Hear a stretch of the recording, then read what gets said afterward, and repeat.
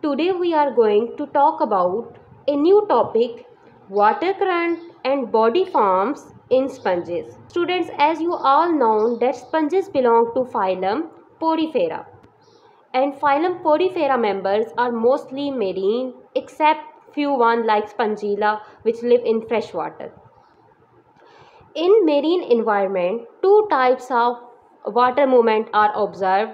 One is vertical water movement, which is in straight form, and other is horizontal water movement.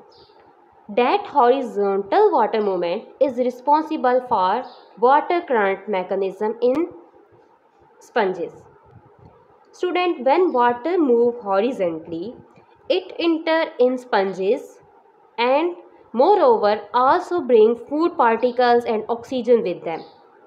This food is very important for sponge, as you all know that food provide energy to organism. Inside sponge cavity there is digestive waste and metabolic waste present in them, which is carried out along water and releases from the body. This process is known as excretion.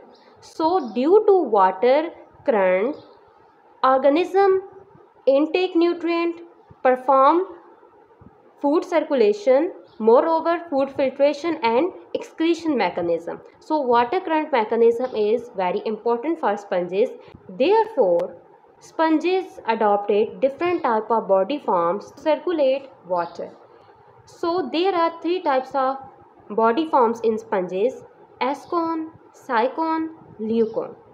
First of all, we are going to talk about Ascon. One body form is present in Leucoselenia. It has very simple structure, and this type of body form is very less in number in sponges. Its shape is like vase. This is their first layer. This is known as pinacoderm. Pinacoderm layer, this complete layer, is formed by cells which are known as pinacocyte.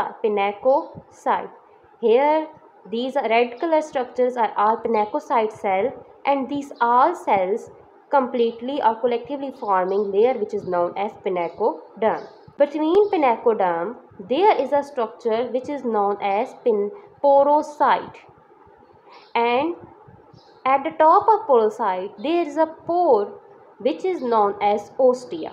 So between pinacoderm there is a intracellular spaces having pore in them which is known as incurrent pores or ostia. So there are pore present and porocyte is present.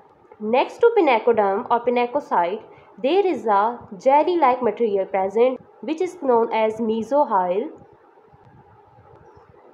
Mesohyl contain different type of nutrient. Next to mesohyl there is a structure which is known as choanocyte. After that you will see a cavity. Cavity means a central empty space. Cavity is known as spongocy. So here is a spongocy. Water enter through ostia inside spongocy. So ingressive water mean water enter through ostia. These pores are known as ostia and enter in spongocy. So water enter in through ostia in spongocy. So after collection of water here, food and oxygen diffusion, the waste material and metabolic wastes are carried out along with water, and water with their waste material are released through a big pore that is present at the top of Ascon, which is known as osculum. This is basically a pore through which large number of water exit.